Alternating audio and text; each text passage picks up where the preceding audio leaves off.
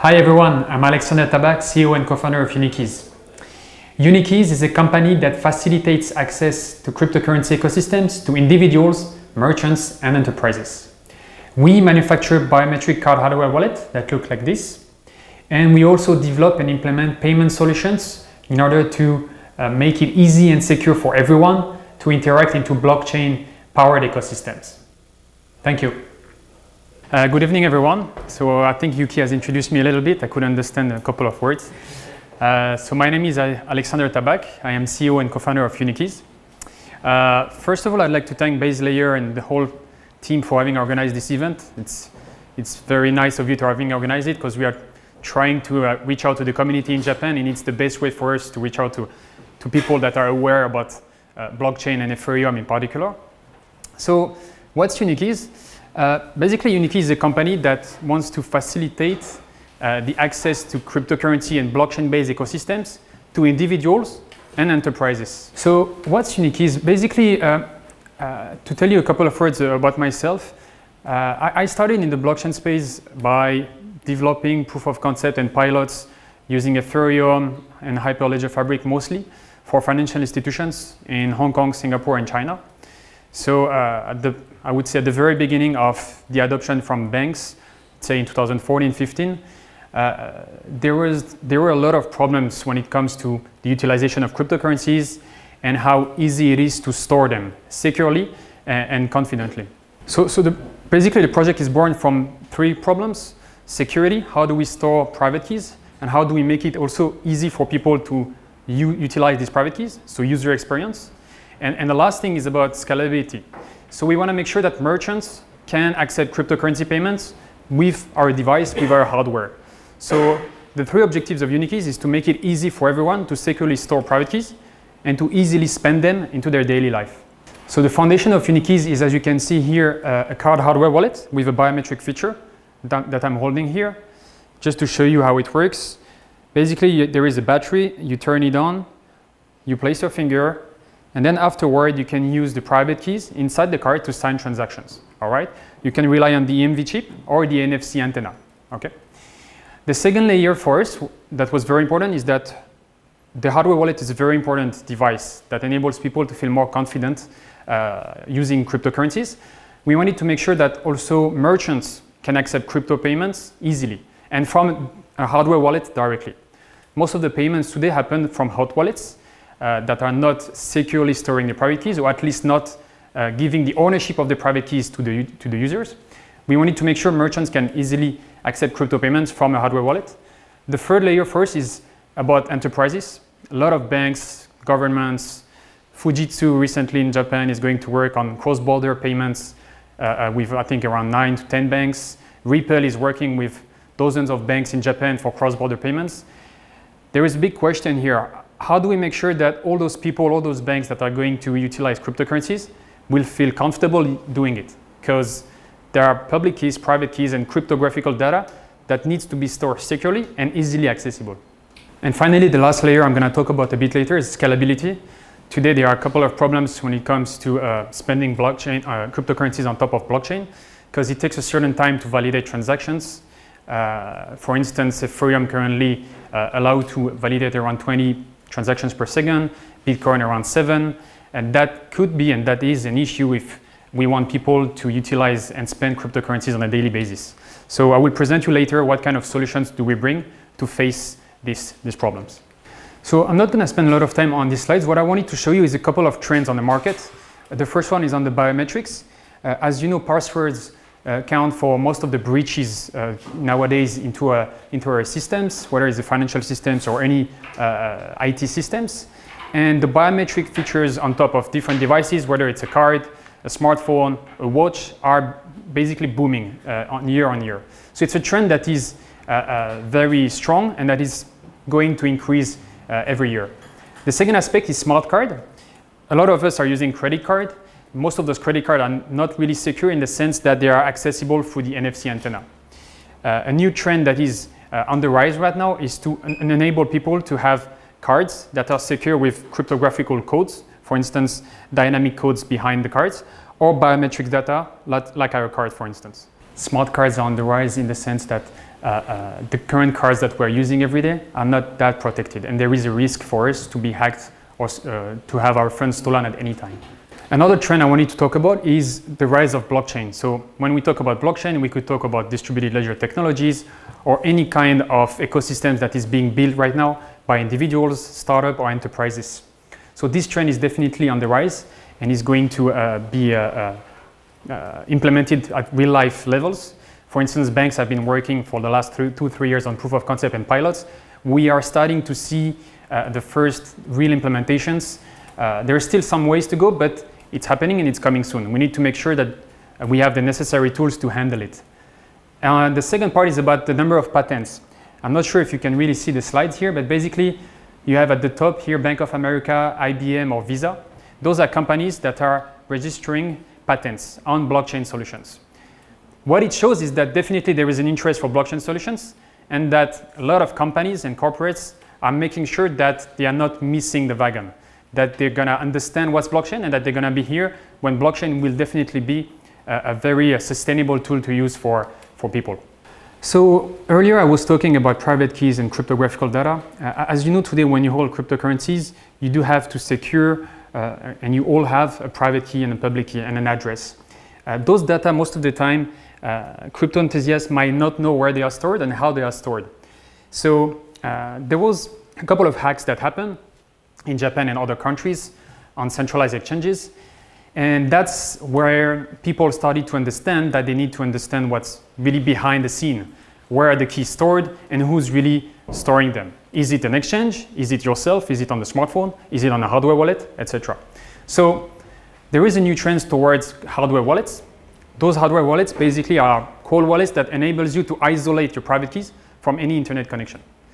Most of those devices today are USB sticks or hard drives.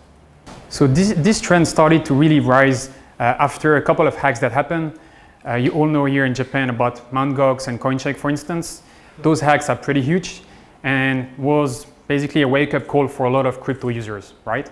So it made sense for users to start buying and purchasing hardware wallet and to control their ownership, right? Because this is about controlling your ownership and not relying on a centralized third party that you might not really know and that might not have a governance, because governance is a big issue. It's also about technique, right? How do they develop their cold wallet storage or their hot wallet storage, but it's also about governance. What happens if there is a hack? What happens if there is an issue? You need to have a point of access, an access point in those companies to make sure that you can complain whenever you have a complaint to present. All right, so now I'm going to present the Ukey card. So I can actually pass it on to you later. You can have a look. So basically, what we propose is a card hardware wallet. So a card equipped with a secure element that enables you to generate your private keys and to encrypt them inside your card. So you have your card, and for you, the only way to use the data inside is to basically utilize the biometric sensor right here, biometric fingerprint. You can store up to 8 fingerprints inside the card, and you can use it in different ways. You can use it with the EMV chip, for instance, for crypto ATM, or with the NFC antenna, with different kinds of phones, or with terminal of payments, for instance. You can use it with POS, point of sale terminal, or phones in order to make transactions with the NFC. So one thing that you really need to know is that why do we bring forward a card with a biometric feature is that we wanted to make sure everyone, whether it's crypto enthusiasts, tech-savvy people, or non-tech-savvy people, can feel comfortable simply placing a finger on the card in order to sign transactions. It's all about simplicity, right? Because one of the problems of the blockchain space, I would say today, is also about user experience. We do have security issues. We are bringing tools to make sure that those security issues are handled. But how do we make sure that we can move one step forward and bring more people to join the blockchain ecosystem? So that's one of the purpose of Unikeys, is that it has to be simple, secure, and easily transportable. So one very interesting aspect of the biometric card that we present, this hardware wallet, is that instead of relying simply on 2 factors, so something that you have, for instance, your phone, and something that you know your PIN code, what we're presenting is what we call 3-factor authentication. Okay, it's a process that adds a factor of authentication.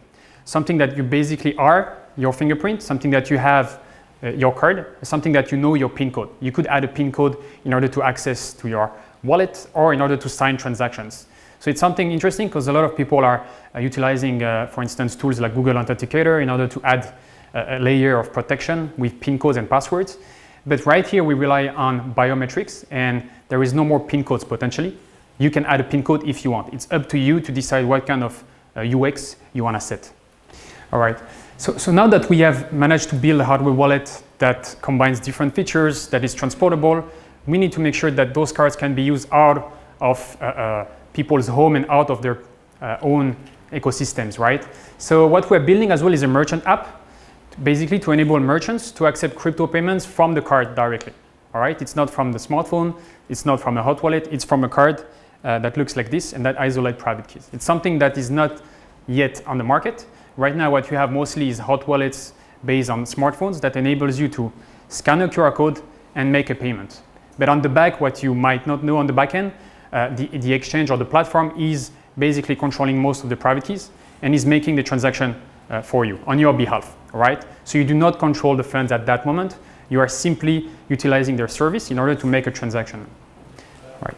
So what we propose definitely for merchant is to download an app and simply be able to do what they currently do, for instance, in a couple of shops that I visited in Tokyo today. They simply present a QR code, right, with inside that QR code data representing the address of the merchant and the amount. You can simply scan it with your phone, use your card, authenticate with the biometric fingerprint, and tap the card on the phone to make the transaction. So one of the very important solutions that we have developed as well at Unikeys is a solution whereby people can make crypto payments from the hardware wallets directly peer-to-peer. What I mean by saying that is that today when you want to make a transaction at a merchant, if you simply rely on the blockchain, you might wait from 5 to 10 minutes, which is not something you want to do, not something doable, right? However, there is a new trend toward what we call payment channels or state channels. Basically, the idea is the following. You have two kinds of techniques to make sure that you can make blockchain scalable today. The first one is to increase the size of the blocks, for instance. This is something that Bitcoin Cash is doing currently. And the second layer is about basically creating an off-chain ecosystem that would be relying on the protection of the blockchain. So at the end of the day, what we want to propose is the ability for users to have a private key controlled inside a card, secured inside a card, and their ability to securely authenticate and make transactions using payment channels peer-to-peer, right? We would not handle the keys for them, and we would not basically fake a transaction. We would simply let them make a transaction among each other, right? So this is what blockchain is supposed to do, all right? But today, if you make a transaction at the merchant on the blockchain, it's not exactly what's happening, all right? There is in the back a third party that handles the transaction and is making a couple of movements behind the scene. What we do with payment channel is basically we facilitate connections between merchants and user, and we say, you guys can be connected to each other, all right? And you can make transactions peer-to-peer and live instantly without having to pay high transaction fees on the blockchain. A bit later, I'm going to show you two proof of concept that we developed. The first one is basically an app that enables you to sign transactions on Ethereum, okay, using the Ethereum blockchain. And the second proof of concept is relying on payment channels, whereby you can see that transactions happen instantly and merchants and consumers are connected directly. So that's a question that comes often to me. What are your competitors, right? Because we work on a hardware wallet and we also work on the merchant side. I would say we have two kinds of competitors, even if I think we can be an alternative to both of these competitors. The first one are hardware wallet providers, okay? Companies, for instance, like Ledger or Trezor that are providing hard drives and USB sticks to secure and generate private keys. The second type of competitor are the crypto card provider, okay? Basically what they do is that they rely on the Visa and MasterCard network to enable you to exchange cryptocurrencies on your smartphone and then spend fiat currencies on a daily basis. So you don't exactly spend cryptocurrencies. What you really spend is fiat currencies using the centralized Visa and MasterCard network. All right, so the proof of concept I just mentioned, there are those two. The first one we developed last December is an Ethereum wallet, whereby we secure and generate a private key on the card and we sign transaction from the card. The second one is on payment channels. What we do is basically that we simulate an interaction between a consumer and a merchant that are able to sign transactions on payment channels and make live crypto payments thanks to the protection of the card. So if I could summarize what I just talked about, I think I've been quite clear on the objectives that we have. What's something that was also important for us is to be completely transparent when it comes to the partnerships. All right, our logic is to build. Okay, we build on the hardware side, we build on the software side, and to come to meet the community. So the reason why I'm here today is because we have developed a couple of proof of concept and that we have the hardware. I'm not coming here to present you a couple of words and nice slides. All right, so there is a lot of hype in this space. I think it's part of every new technologies. All right, but we want to be part of those companies that are presenting a clear governance, transparency towards the development that we make as well. So that's the core team. We are based in Hong Kong. We have one person in London as well. The company was actually born in Hong Kong because, well, I would say myself, I've been living in Hong Kong for 6 years, and two of our main partners on the hardware and the software side are also based in Hong Kong. Okay, I'm gonna go a bit quickly now. So we've been incubated in Cyberport, which is like the #1 tech incubator in Hong Kong. We're also a member of the Finance Innovation Hub in Paris. And today we are happy to meet more Japanese people working in the blockchain community, because we really believe that our project has, I would say, a role to play in this ecosystem. So before I present the proof of concept, I just want to mention that in our roadmap that we intend to pre-sale the card from December online and to deliver them in March 2019. That's very important. We also have a second version that will be coming at the fourth quarter of 2019, which will be including a display and a Bluetooth feature as well. A new card with a display and a Bluetooth feature for the last quarter of 2019. So the first app is the Unikeys wallet I mentioned. We developed last December. It's a very simple Ethereum wallet whereby you can sign in on the app with the Ukey card, and you can sign in with a PIN code. You can pair a new mobile phone or recover. So for instance, if I lose my card, I can type my mnemonic words, 24 mnemonic words, and recover my private key. So now I'm going to access to my wallet by first authenticating on my card. So it's only after having authenticated my fingerprint here that I have access to my app. Here you got a couple of basic features: the balance, the address, and the recent transactions. So now I'm going to just show you how to make a transfer. So you have different ways of typing the address. It's a pretty cumbersome, combination of digits and letters, and not everyone want to remember that, and nobody can remember it actually. So either you scan a QR code, or you can just simply take the card, for instance, of your friend, or just tap it without authenticating to transfer the public address, right? So that's a public information. I did not need to authenticate first, all right? So now I just tap a small amount of Ether. Then I got my transaction details with the gas price, all right? Something classic that you have on your current wallets. And when I confirm, I need to authenticate on my card in order to be able to use the private key and sign the transaction, all right? Okay, so now I just signed the transaction. So the transaction is pending and will be validated in a couple of seconds on the Ethereum blockchain, and the balance will be updated. So that's it for the first proof of concept. On the second one, now I'm gonna rely on payment channels to make a transaction. So here we go. I just accessed my app. My fingers were a bit sticky, sorry. So you have two information here. So the layout of the app is the same, right? No surprises on this side. On the left side, you have a merchant website. So basically, it's an online experience that I'm gonna present. So it's a merchant website where I can buy cans of soda. Okay, the price in Ether is written. And here it's the merchant dashboard, which is only visible by the merchant, whereby you have the address, the balance off-chain, so on payment channels, and the balance on-chain, what I have on the blockchain, right? So the first thing I need to do as a consumer is to make sure my channel is funded with Ethers. So again, here we are using Ethereum, okay, as the foundational layer, the blockchain. And for the payment channels, we're using a version called Sprite state channels, all right? You might have heard about Lightning Network, Raiden Network for Bitcoin and Ether. We are using another version called Sprite state channels, all right? So now as a consumer, I have my card, my finger is registered inside the card. I need to make sure that my wallet, my channel wallet, is funded. So what we have imagined for this proof of concept is that you could buy top-up card that looks like this. Basically, it's a card with a QR code, okay? And you might have paid it with fiat currencies in Japanese yen at the merchants at 7-Eleven, for instance. And once you have this card and this QR code, you can basically scan it and fund your channel instantly. I just scanned the QR code, and as you can see here, we did not have to wait for the blockchain validation. Okay, that might last from tens to, if you're not lucky, a couple of minutes.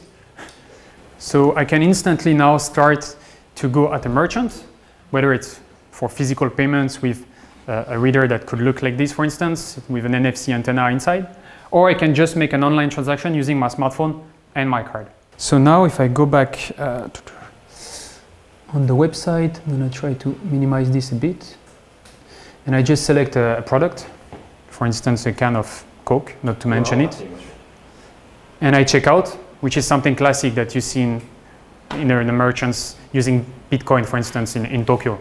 So now I'm going to scan this QR code. そしてこちらの QR コードを、携帯のアプリの方でスキャンしまして、 And now I get the merchant address and the amount I need to pay. So same thing here. I need to use my private key to sign what we call a sprite message. Sprite message is simply, instead of sending a signature, the same signature I have used on the first proof of concept to sign an Ethereum transaction, I will use a special signature, all right, and generate it from the card to sign a transaction on my payment channel. So I was mentioning earlier that we are a payment facilitator. Why?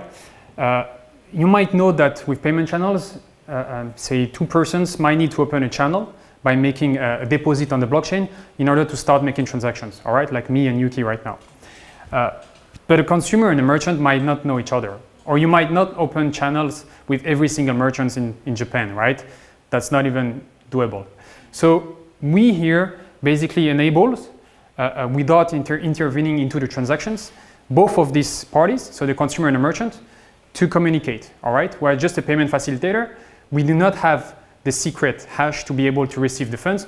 We are just an intermediary in the transactions. So with payment channels, you might have couples of intermediaries in the chain, all right? But none of those intermediaries have the ability to receive the funds because you need the consensus among the chain.